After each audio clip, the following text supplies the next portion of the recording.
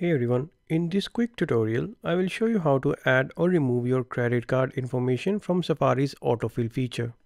This feature makes online shopping faster in Safari, but it's also important to know how to manage your credit cards for privacy and security. So let's get started.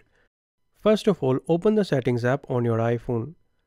Then scroll down and tap on the Apps option. On the next page, search for Safari and tap on it.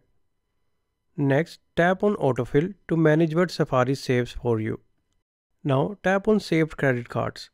Your iPhone will ask for Face ID or your passcode to continue. To add a new credit card or a debit card, tap on the Add Credit Card option at the bottom.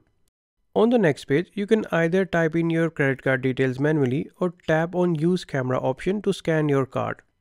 You can also tap on any of your existing credit cards and edit their details such as name, expiry date, and card number.